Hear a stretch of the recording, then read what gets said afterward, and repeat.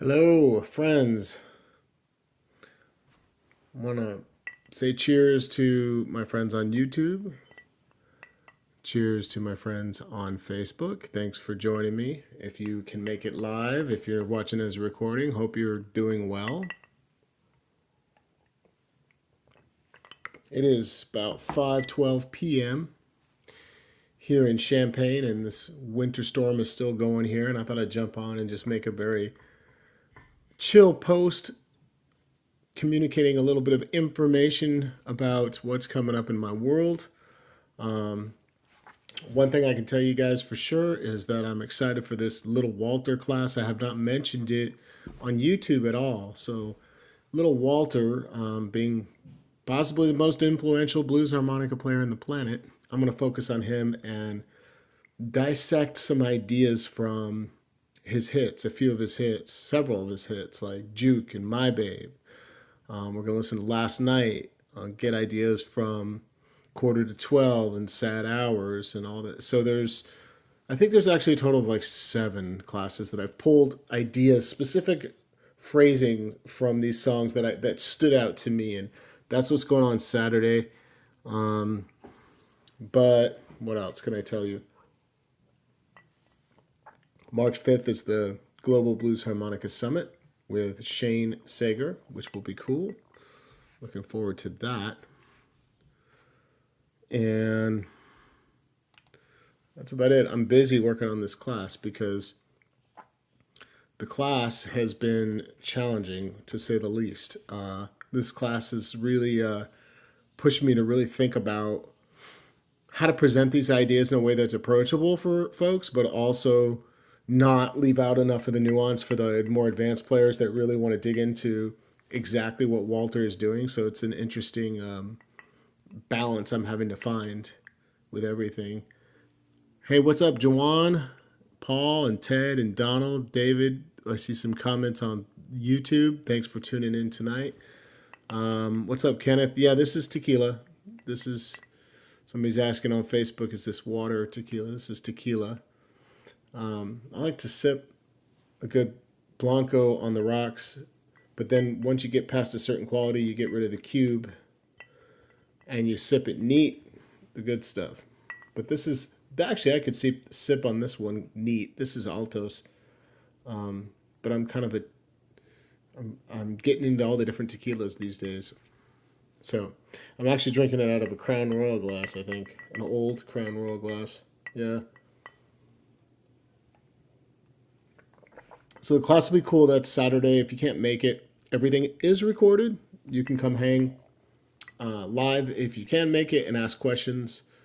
But everything's recorded. So it's one of those things where a lot of people sign up and just catch the recording. This is a really spontaneous class on my part. I didn't know what I wanted to do until yesterday. And then I released it right away. So I have been very busy preparing for this class. So I got a lot of ideas. What was it? Let's pull it up actually, because there's one that I forgot off the wall. I think it is that I forgot to mention. These songs to me were the ones that there are others I could have kept going. Okay, I could have kept going and selected numerous tunes for this class, but I landed on, like I mentioned, Juke. I landed on My Babe, Last Night, Blues with a Feeling, Sad Hours, Quarter to 12, and Off the Wall. And I just want to take the time to, like, again, unfortunately for me, many of these lines are very interesting, so I go a little above and beyond and start selecting probably more than what's necessary for this type of class. So I might end up focusing on a handful of the ideas presented in the notes. We'll have some tablature. And then if time permits, we go back, circle back around and get to the other ideas. But I want to make sure we can dig into the ones that we actually like land on and have a moment playing them together, slowing them down, talking about the technique. Hey, what's up, Steve? Jean-Pierre. Jean-Pierre says, what level is required? Well, you certainly could attend at any level. Like, if you were a total beginner, what would you learn from this? You'd be on a listening. It'd be on sort of like a how would I call that? Yeah, you'd be listening carefully, but you may not be able to play all the ideas. But it might be interesting to learn about what Walter's doing. And it might help you so that when you are ready to tackle it, like, here's an idea. I'll tell you this. When I was learning, for me, I would often hear and learn about things that I just couldn't comprehend. But I retained a lot of that information. And when I was building up skill, eventually that stuff came back to help me. But really, this is designed for if you want to learn how to play these, you really need to have some knowledge of bending and a fairly good control over those bends to get the most out of the class and be able to learn these riffs and work them into your playing. And that's another thing we're going to do. A lot of these phrases that Walter comes up with are seemingly endless. And we're going to like take chunks of those phrases and show you how, I'm going to basically show you how one arm of his phrase could be a whole riff that you could work, or you could work separately on that next part of the phrase, because these little pieces that you find are really relevant licks or riffs, however you want to think about it, to bring into your playing. Yeah, it's going to be cool. Who else is here? What's going on in the chat? YouTube. Thanks, Joanna. Appreciate that feedback. Hank, yeah. Well, of course I like the añejos. I like all of them. I like all the expressions. Somebody says they just brought a Rocket Low. It's a totally new instrument. Great. I hope you enjoy it, man. I love those. So somebody's asking, is the class just a few riffs? For certain songs, there will only be a couple riffs. For many songs, there will be a handful of riffs. So it could be 3 or 4 or 5. I'm trying to not go crazy on it, because if I present too much, we really won't be able to sink our teeth into all of that. So yeah, I think I'm gonna just play it how it feels in the moment. Like really, like go through the ones that I'll highlight first, and if I feel like we have time left and we've really gone through them in a way that really allows people to understand and come back to that recording and learn from, then yeah, we'll conquer the other ones. But at least you'll have plenty to chew on, whether we go through all of them or not.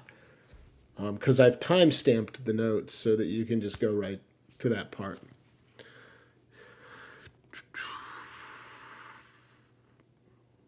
Enrico, gracias, or grazie, or you might be Italian, or is that Portuguese? 5-draw quarter step bend on Sad Hours is amazing, and such a long bend, slow bend. Yeah, Sad Hours is a great song. I mean, all these songs are so good. I wanted to add several others besides the ones that I landed on. This class is Saturday. In fact, here, I will put in the live chat right now, I'll put the link so you can see it. I've pinned the message, so you should be able to see my link now in YouTube up top. And yeah.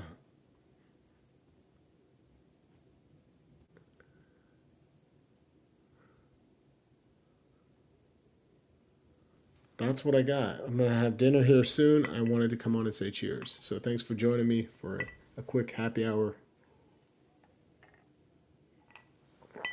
Probably going to be up late tonight listening to these songs and working on them. I'll give you guys a tip about working on tablature. It's very much like a grooming process, sort of like you have to work in stages. And one thing that I find is that taking breaks is very helpful, like letting your ear rest for at least an hour or two between your concentrated, focused sessions. And I work on tablature and decode these things that I'm learning in a way that's very organic to me. And the way I do it is I do free tabbing, which is what I call it, when you just sort of let your instincts come up with the first thing. Like when you hear the track, what is my instincts tell me, and I don't judge it. I don't try to analyze too heavy. I write, and then I start the revision process over and over and over, where I listen for subtleties and nuances to where I get to the point where I'm like, ooh, I found that note's actually wrong, or this is not quite a warble, it's really a dirty note, or maybe there's part of it, you know what I mean? So you can, if you work it like that, it's nice because there's no expectation for anything to be perfect until you're satisfied. You're not like going for the end result, and it works really well for me. Hey, Mike, And Eric, what's going on? Guys, good to see you on Facebook. I'm looking this way because I've got a YouTube thing going as well. I'm going to turn this light off. Sorry, it's going to be a little dark. I just got a Honer Marine Brand crossover in A. Right on. Write drunk and edit sober. Well, that's what a Hemingway quote. Yeah, that makes sense. I don't typically work under the influence unless I plan on being under the influence for teaching, which I don't drink and do that. I'll leave it at that. I definitely don't think that, like my drunk mind, I don't really get drunk that often, but I don't think that my buzzed mind on alcohol is the right state to do it. So, will you play tongue blocking or lip pursing? I'll be switching back and forth for the class. Switching back and forth a bit. And that gives me a minute to explain how I can execute things like, you know, that's on a B flat. Here's an A.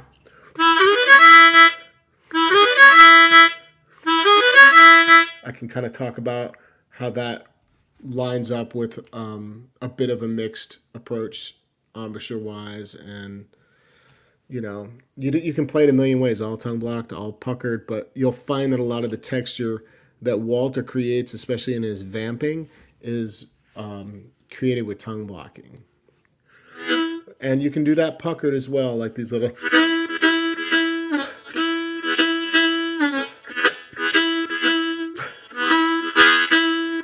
So yeah. How you liking that Marine Band crossover in A? That's a good harmonica. It's not Tito's. It's Altos Tequila. I don't have any plans to go to St. Louis, Rick. Not at the moment. That could change. That could totally change. I'll have some shows in and around Chicago coming up here.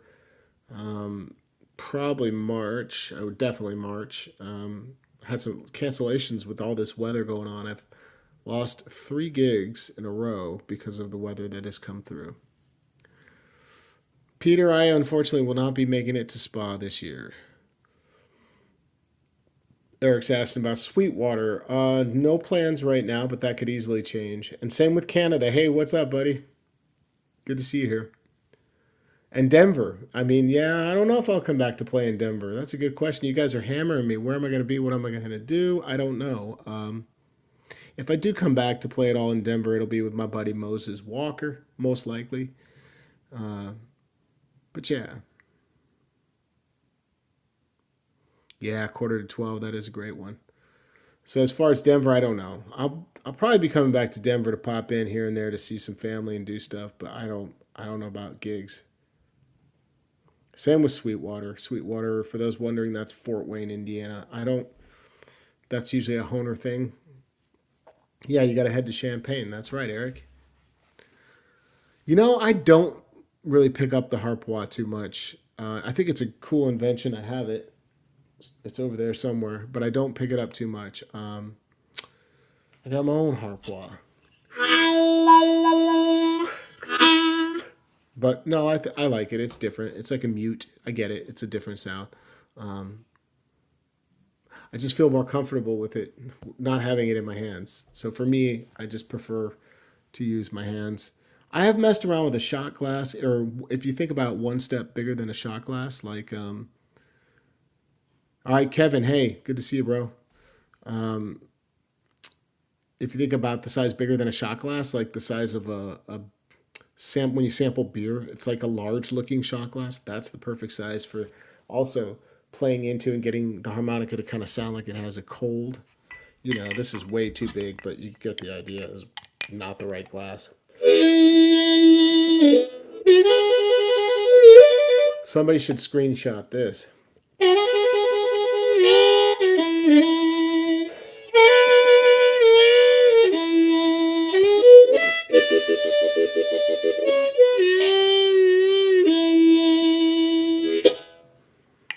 You know, you can, if it were the right size, then you'd really get the effect. Hey, Chris, what's going on? Thanks for tuning in. Oh my gosh, I don't know what I just did. How did I just change my perspective? Why does this crap happen to me all the time? Did I turn sideways on you on Facebook? Or is it just what I'm seeing? Good God, that's a mess. Somebody tell me on Facebook if I turned myself on my side. That is horrible. I'm not going to look at Facebook. I love you guys, but I'm going to have to disconnect. And I actually am going to go chow here in just a second. I will come see you soon. All right, that was horrible. Okay. All right. I hope you guys are having a great night. Thanks for hanging out here with me on YouTube. Appreciate you. Don't forget this class is coming Saturday. Classic Little Walter riffs. I'm going through Juke, My Babe, Last Night, Blues with a Feeling, Sad Hours, Quarter to 12, and Off the Wall. They're all second position. All you need is A, B flat, G, and D harmonica, and a C harmonica, and you'll be set to join me where we cover these hand-selected riffs. If you're watching on YouTube, it's in the chat, pinned to the top. There's a link. I will probably put that link in the comment section or video description at some point here soon when the video is uploaded, but I appreciate you hanging out tonight. Make it a great evening. Enjoy.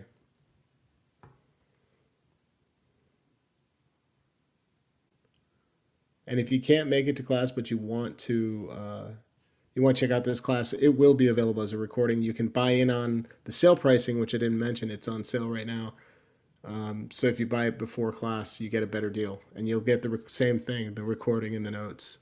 It's at 11 a.m. Central. It'll probably go close to 2 hours. It'll be a little longer of a class. Okay? Thanks for all the good questions there.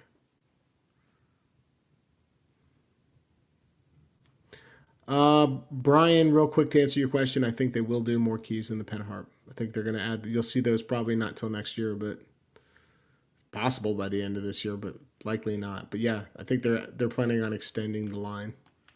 All right, guys. David, I was talking about my Facebook post. That's what went sideways. All right, you guys, I'm out of here. Make it a good one.